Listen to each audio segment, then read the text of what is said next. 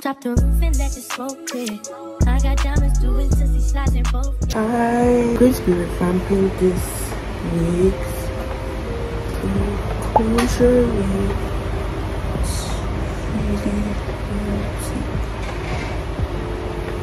Then this one.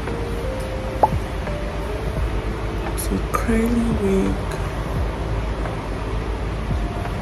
Then this one. Wow, this one is torn. Oh my god. So I think I'm just going to do two. This one and this one.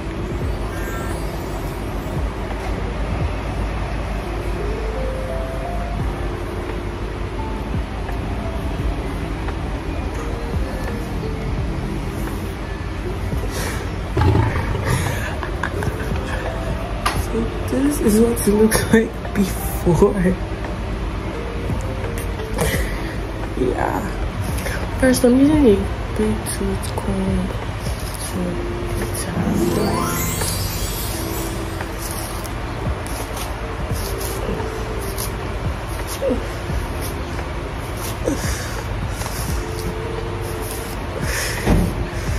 You're gonna pick any conditioner and shampoo of your choice, and you're gonna take the shampoo and pour it inside a big bowl or a small bowl, whatever bowl that'll fit your hair.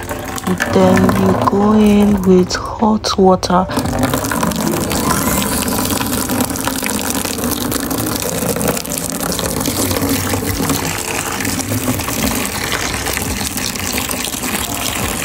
That was so hot. You see, I can't even touch the water. I'm using my comb to make sure everything gets into the hair. You could dilute the water, but I don't like to. I want it to be hot so it could kill everything. I'm detangling the second hair. This one was harder, and I went back to the brown hair. And I actually thought this hair was going to bring out color, but to my surprise, it didn't shed any color at all. Right now, I'm using my hand to wash the hair. You know, I put shampoo in it, so I'm going to wash this hair very, very well.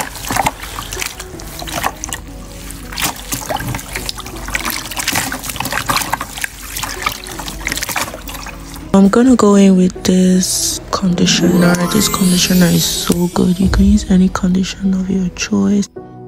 I'm gonna put the conditioner inside the hair, massage it very well.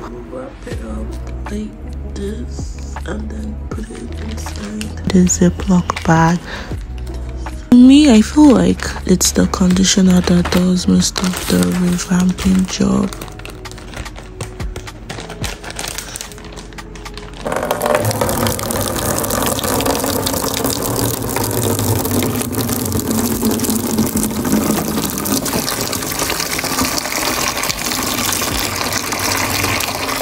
After you put the conditioner and lock it up in the Ziploc bag, put this hair inside boiling hot water and cover it. Leave it for 10 minutes. Use your timer.